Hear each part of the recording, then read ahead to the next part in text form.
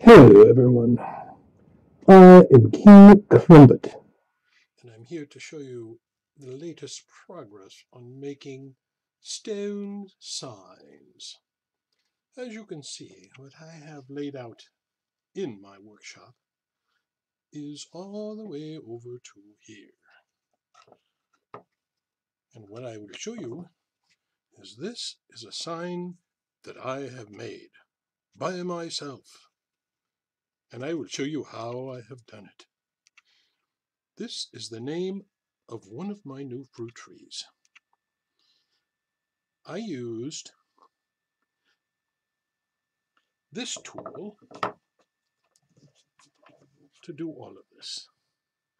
This is a Dremel tool, and it has a diamond bit on it. It also has a flashlight, as you can see, and right here is a vacuum cleaner. This allows me to see what I'm doing and to vacuum up the stone dust, which can get in the way. Also, I will show you the different bits I have tried. I used this bit to do this sign here. It was all right, but it went slowly and tended to burn the bit up a bit. As you can see, the dark color at the end of the bit. So, not really made for this kind of thing. However, this sign looks very nice. And I made that using this bit, which is a diamond coated bit for Dremel. I recommend this. It goes very quickly and cuts very cleanly. So the other thing I will show you is how to lay out your stone so that you can do the same thing. First, I had some old flagstone around, but I'm sure if you go to the stone store you can find small pieces like this very inexpensively. This would be about the size I would be looking for. Then I found some great fonts to use in my word processor, and I printed them out like this, and they would go here. And once I have cut them and fit them the way I want on the piece of stone, I tape them down, as you can see here, using painter's tape. And here are some examples. There's a smaller one and a bigger one.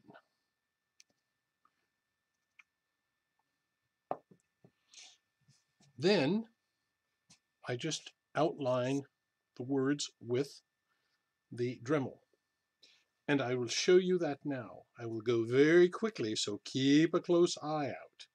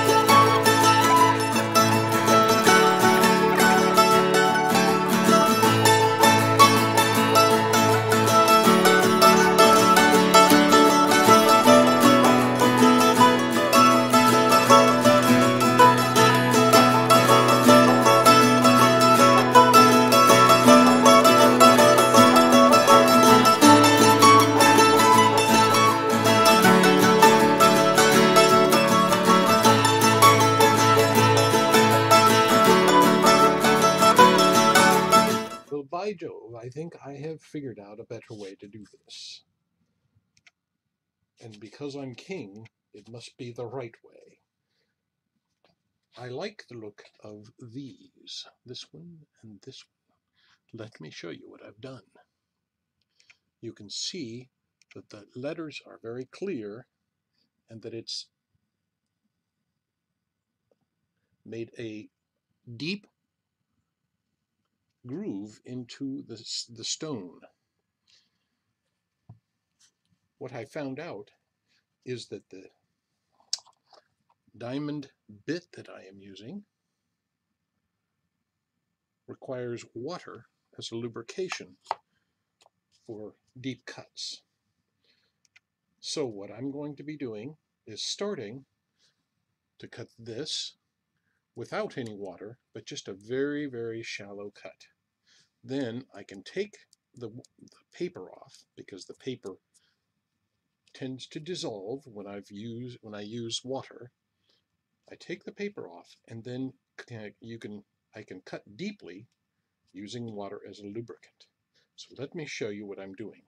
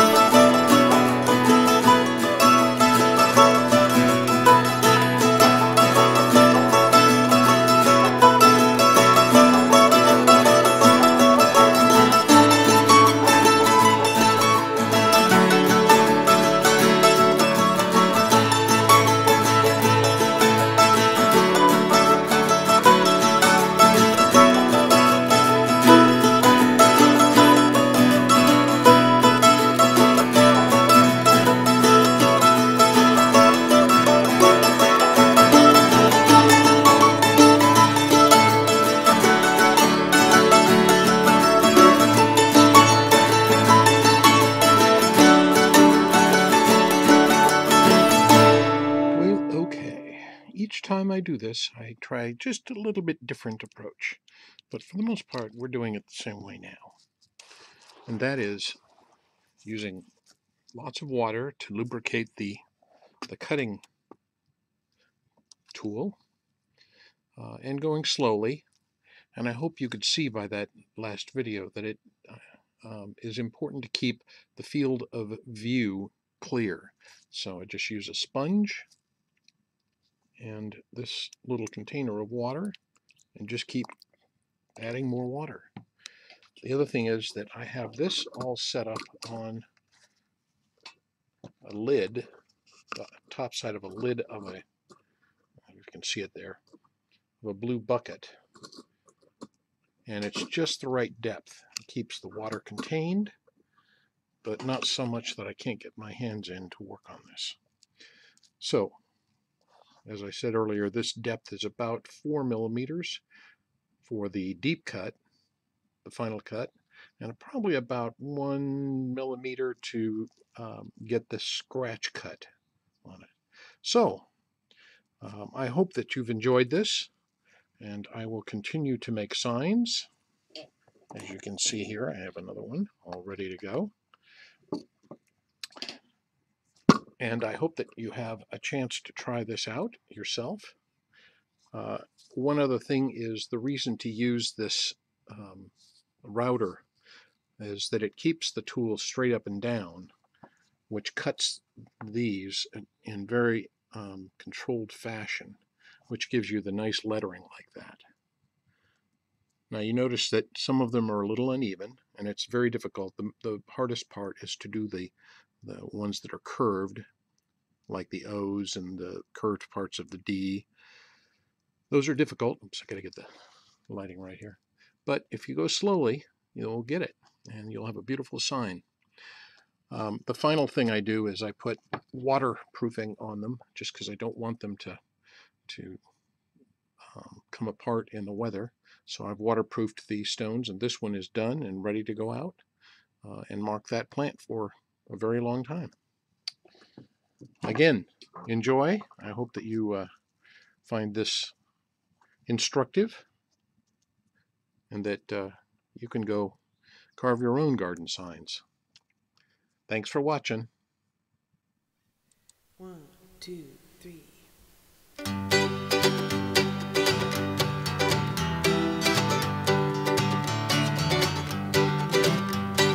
Some glad morning when this life is over, I'll fly away to my home on God's celestial shore. I'll fly away, I'll fly away, oh glory, I'll fly away. When I die, hallelujah, by and by, I'll fly away. When the shadows of this life have gone, I'll fly away. Like a bird from prison bars have flown, I'll fly away. I'll fly away, oh glory, I'll fly away. When I die, hallelujah, by and by, I'll fly away. Take it away, Mayor.